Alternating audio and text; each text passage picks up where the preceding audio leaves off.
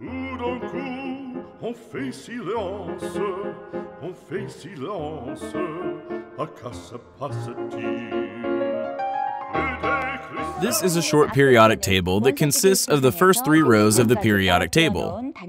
If you understand the elements in it, you can write and understand chemical equations. Let's talk about the short periodic table. We're going to cover the first 4 rows, which are common in daily life. The first element in the periodic table is the H on the top left. H is a symbol that stands for hydrogen. Hydrogen is an element. What is the smallest unit in hydrogen? An atom is the smallest unit of matter. I'll explain by taking a look at the structure of an atom. In an atom, there's a nucleus, and in a nucleus, there are positively charged protons. Protons are called yang-sung-ja in Korean, and yang means positive. There must be negatively charged particles now that we have positively charged protons. Negatively charged particles are called electrons.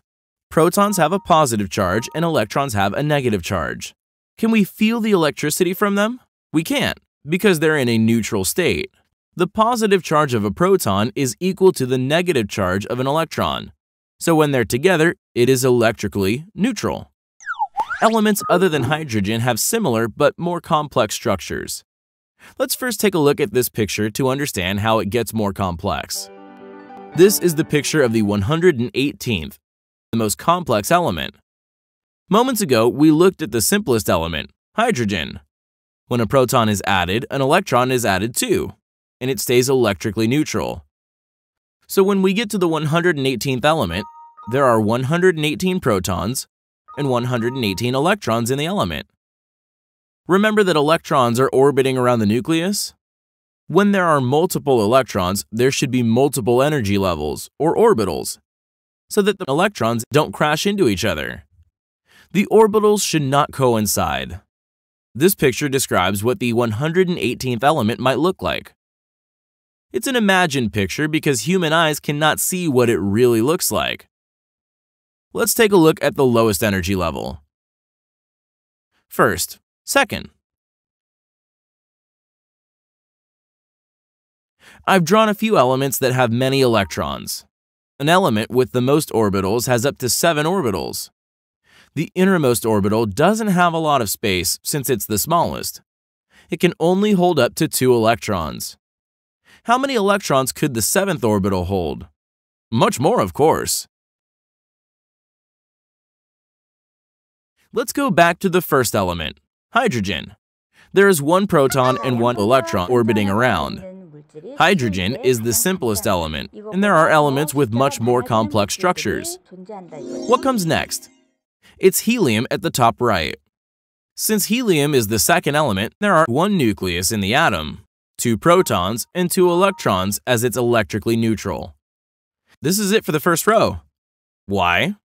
Because these elements have a small orbital that can only hold as many as 2 electrons. So the third element, lithium, belongs in the second row, not the first. There are many more elements other than lithium in the second row. Let's look at the picture again. Let's go back to the lowest energy level. There are 2 electrons in it.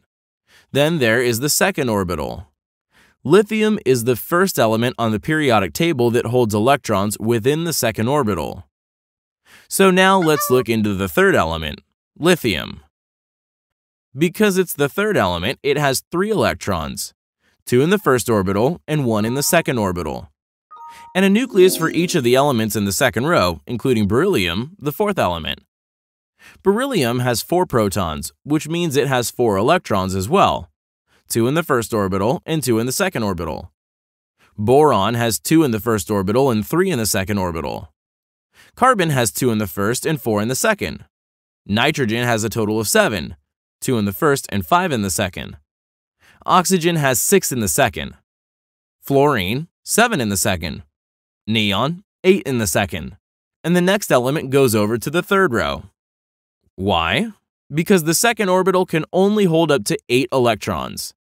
Sodium belongs in the third row because it holds electrons in the third orbital. The elements in the third row hold electrons in the third orbital, as few as 1 and as many as 8. When it goes over to the next row, we can assume that the next energy level is going to come in. These 3 rows are called the short periodic table. They are the main elements. We're going to briefly cover the elements in the 4th row because they are commonly encountered in daily life. They are in the 4th row, so they should have 4 orbitals. There are potassium, calcium, and so on. Krypton at the end of the row has 18 electrons. Now that it has a much bigger orbital, there's room for many electrons. So the 4th energy level can hold up to 18 electrons. So far we've covered from the 1st row to the 4th row. Let's wrap it up. The 1st orbital can hold 2 electrons. The 2nd can hold 8 electrons. The 3rd can also hold 8 electrons.